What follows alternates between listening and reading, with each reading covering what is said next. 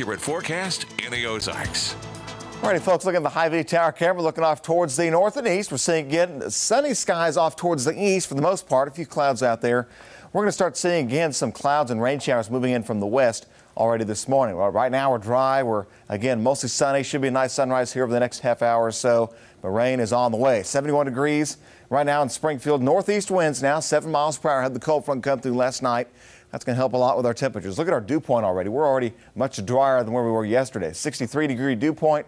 That's about 10 degrees lower than where it was yesterday. So not as humid. Today is what that means.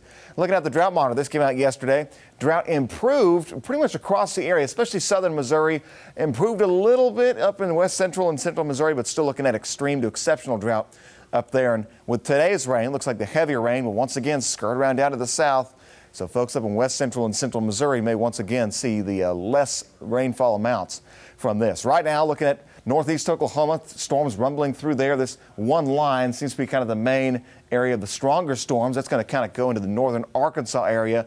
This activity, though, is expected to weaken a little bit as it gets over there. So we'll have to see. Might still be some winds and maybe some small hail and heavy rain in northern Arkansas, but shouldn't see any severe weather out there. And the rest of us looking at lighter rain showers coming into maybe the Missouri side of the border of things as we go into like the 8 o'clock and 9 o'clock hour. Temperatures right now, low 70s, upper 60s for some. Again, the best timing for rain here in Springfield, we'll say after 9 o'clock, getting to 10 o'clock through the midday into the early afternoon before we begin to drop things off. Should be dry going to 3 or 4 o'clock today for this afternoon. So here's how things look on Futurecast. 8 o'clock, storms knocking on the door of our western state line. Those will move on in. Here's 11 o'clock, noon. Looking at rain showers again, mostly down to the south, southern Missouri, northern Arkansas. A little bit of thunder and lightning, especially in northern Arkansas, but should we see lesser rainfall and more rain shower activity farther up to the north and not as widespread either north of Springfield, north of Highway 60. We go into 1 o'clock, 2 o'clock in the afternoon. The activity keeps pushing off down to the south and east. By 4 o'clock, the rain should be mostly done with, and we might start to clear out some of the skies too, becoming clear going into the evening and the overnight. So how much rain? Well, the heaviest of the rain will be down to the south. Might pick up a 1/10 of an inch to a 1/4 of an inch here in Springfield, maybe 1/2 inch to 3/4 of an inch, if not more, farther down into northern Arkansas.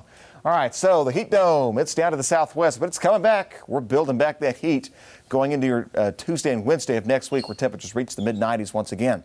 Today, again, better rain chance down to the south. We'll do upper 70s to low 80s out there today. After the rain, we'll still stay cloudy for a while, becoming clear as we go into this evening. 86 and sunny on your Saturday. Good looking day there. Sunday a little warmer. And then, guys, there's the heat turned back on going into next week. Hope we don't even hit 80 today, and I won't even think about next week, Tom. Thanks.